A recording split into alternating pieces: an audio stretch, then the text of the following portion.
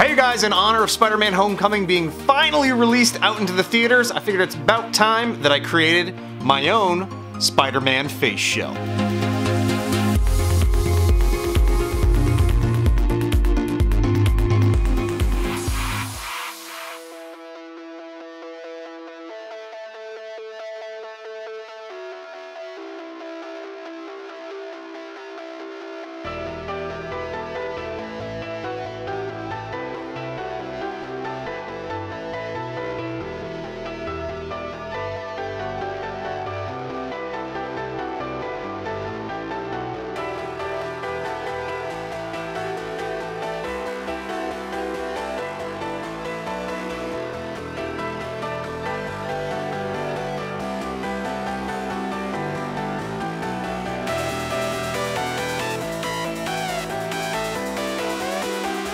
Alright, and here's the finished face shell. This thing came out great.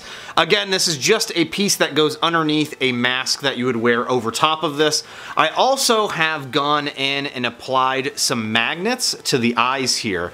So what I did was just hot glued in some magnets into the eye pieces here, and on the other end I had some metal sheeting that I just cut up into strips, and then also hot glued onto the back of these, and they just snap right into place, more or less snap right into place, I should say.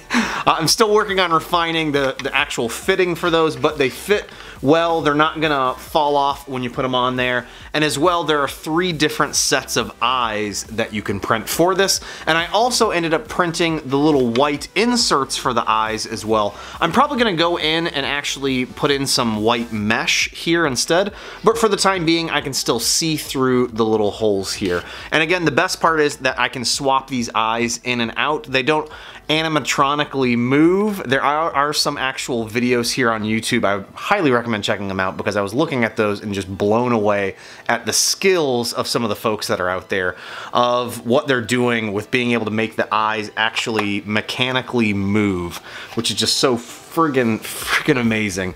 But yeah, what's next up with this is I'm actually going to be taking some t-shirts that I picked up, and I've got some tutorials that I'm watching from Dali Lomo. I've got links down below. I love his channel. He does a lot of cardboard builds for replica props, but one of his videos was specifically how to make a fabric mask out of a t-shirt. So I'm going to go through that same method for creating a actual mask that will go over this face shell. So actually let's go ahead and just try this on and see what it's like.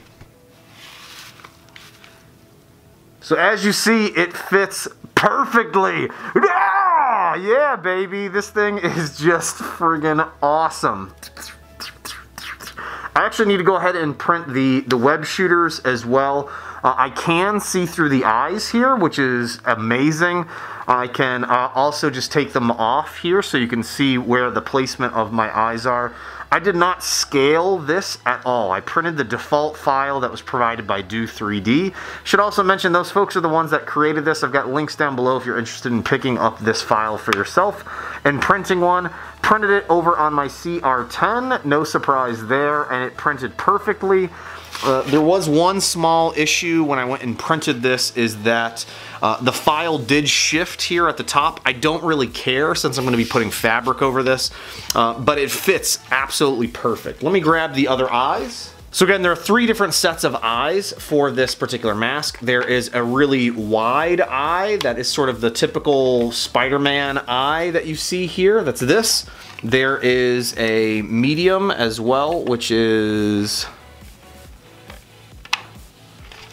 this eye right here, and then there's the one that I was wearing previously, which is this eye. So it's, again, it's a little bit more of the squinted in look for the eye there, but it basically allows you to mix and match these as you so please. And again, this thing, look at this. Give it a little bit of a different expression there. So here, let me swap this one out for the matching eye. And it just basically snaps into place. I can move my head all around.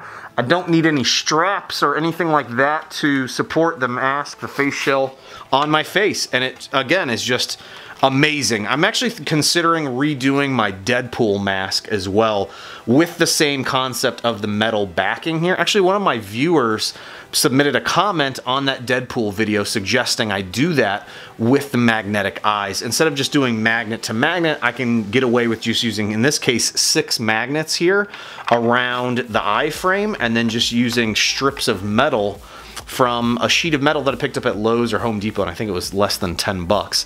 And I have plenty to spare, and yeah, it just works really seamlessly. So pretty cool, pretty cool. I'll include some close-up shots here, more than likely, do some cool little effects there. But hopefully you guys have seen Spider-Man Homecoming. If not, you've always got Civil War here on Netflix, which is so much fun to watch. All right, so again, this was the Spider-Man face shell that you can pick up over at Do 3D. I just want to say a big special thank you to the folks over there for helping provide these files for me to print and share with you here today. Also wanted to share a big, huge thank you to my Patreon members. Thank you all for helping me support this channel and helping me create video content that you're seeing like this right now. If you're interested in becoming a Patreon member, I've got links down below. By no means is that any way necessary. It just helps me keep the lights on, so to speak. Actually, I have a job that does that, but this helps me keep my projects funded and going. But I just want to say again, thank you everybody that's subscribing and watching and all that other crazy stuff. I'm almost nearing 50,000 subscribers, which is just absolutely mind-blowing to me. So again, thank you guys for watching, and until next time. All right, and I'll see you next time. That's my web shooter sounds. Spider-Man, Spider-Man, do